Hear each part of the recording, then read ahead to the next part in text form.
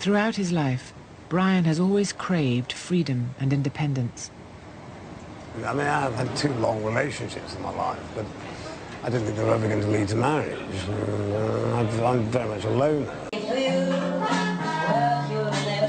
How do you get it back to 33? Because I can't do it. Everyone says I'm on helium, you know. It's unbelievable. I've tried everything, I can't fucking do it.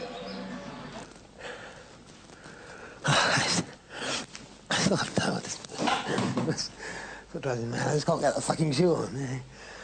Why don't things work for me? Can we go and have a drink? I'm desperate. I'm dehydrated. It's been 2 weeks since Brian moved into the house. Give me the fucking chips! Where are they? Sorry, I'm just going batty, you know? Christ's sake! I just break everything. I mean, why do you think this place is like shit? Because they'll fucking find anything. Oh, God, fuck it, mind it. Where are they? Nice, what's in here? That's it. Nice. Sorry, you know. Oh, for fuck's sake. Give me a clue. Yeah. The chips went all over the floor when you kicked Oh, fuck, where are they? I'll tear you off the fucking floor. Give me a chip, 1 chip, where are they? Where? You know? Tell them this fucking thing. Why do I go fucking crazy? Because I had some food, I'm starving. I've had 1 meal in a fucking week. I got some chips, I lose the fucking thing, so I can't fucking find them. Where the fucking hell are they? Christ! I'll buy you some more, Brian. I'll Yeah. go get you. Give me... Would you say it's unfair for me to say that it looks as though you've had difficulty looking after yourself here? You're totally unfair, yeah? Absolutely, just totally unfair. I've always lived in trash and chaos. I mean, I know exactly, I know what's there, I know it's there, I know. In about 2 days' time, this will look so neat. It's kind of libelous to suggest, I don't know, that I live in chaos. It looks like I live in chaos. It looks like I don't know what the hell's going on. I know fucking exactly what I know better than anyone. I know what's going on. I know exactly what I'm doing. I know exactly where I'm going. I know what's happening, you know. Do you think I can look after myself? I'm not, you know, I was born yesterday. You know, I've been on my own, basically, from the age of 18. Oh, fuck me. Shit. You'll never get to lovable, huggable Emily Brown. Miss Brown. Lacking implements, so this is the only thing I've got to fucking cook in. Tennessee sending me Emily Brown. Miss Brown, I know her eyes are serious, but go slow. Don't you all get too familiar. Why do you think it's coming to town? Just wait and you'll see. The love of a little Miss Brown to you is baby to me. Yes, yes.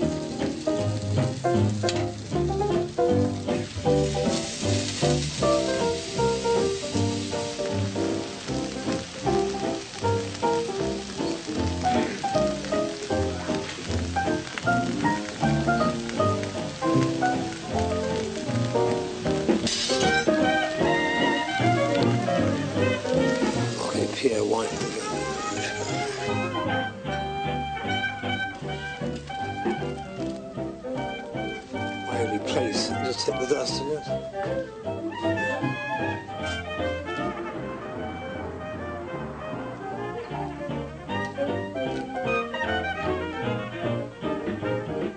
I'm fated to lead such a stupid life, you know. I think it's going to be overall to work out. I mean, overall, I've had a good life. I've had a much happier life than most people. Most people have, I think. You know, most people never.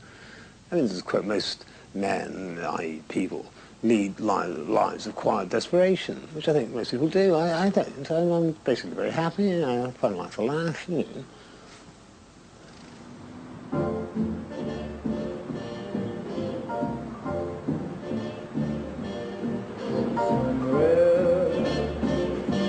Beyond the sea, somewhere waiting for me, my lover stands on golden sands and watches the ships that go sailing somewhere beyond the sea.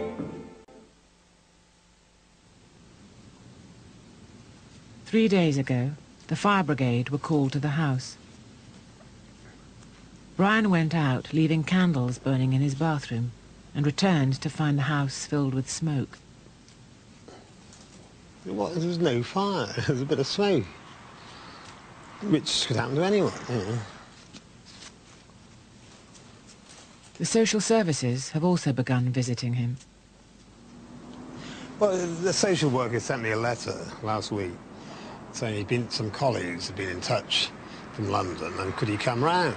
And I said, well, I rang him and said, yeah, fine. He came on Thursday and he walked in the door and he said something like, good God, or something.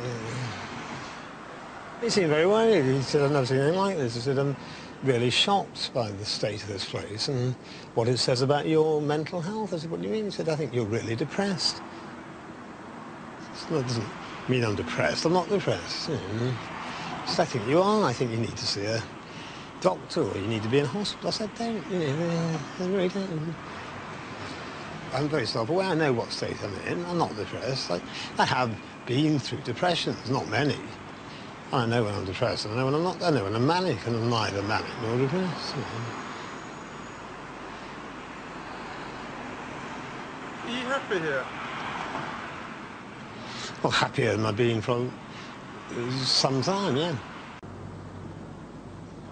Brian has had a second fire at the house, this time causing considerable damage.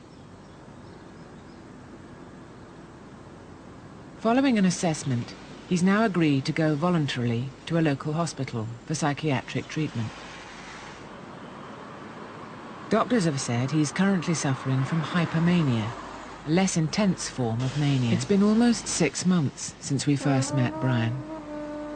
We've continued to keep in regular contact with him at the hospital, by phone and through visits, but filming has stopped while he's undergoing treatment. Well, I think I'm in quite a good situation and I'll come out and I've got plans. I know what I want to do. I think most people in there are in a fairly hopeless situation. They don't know what they're going to do when they come out. Some of them, they kind of want to leave. They feel they can't because they know if they get out they'll be far worse than they are when they're in there. They'll go home and they'll be in a desperate, suicidal, possibly state. You know, and it's very sad actually. You know, it really is quite, well, moving. Yeah. A week later, Brian was moved to a nearby hostel as part of a plan to assess whether he was ready to be discharged. But he found it difficult to settle there and soon returned to the hospital. He'd been back for just 2 days when one afternoon he suddenly left and travelled to London. He checked into this cheap hotel in Paddington. Shortly after arriving, Brian went to an off-licence and bought a bottle of vodka and one of martini. At some point, he left his room, walked down a flight of stairs and climbed onto this roof balcony. We don't know why he went out onto the roof, but it seems he came and sat on this ledge. 2 days later, his body was discovered in this courtyard below. The precise circumstances of Brian's death remain unclear. At the inquest, the coroner recorded an open verdict.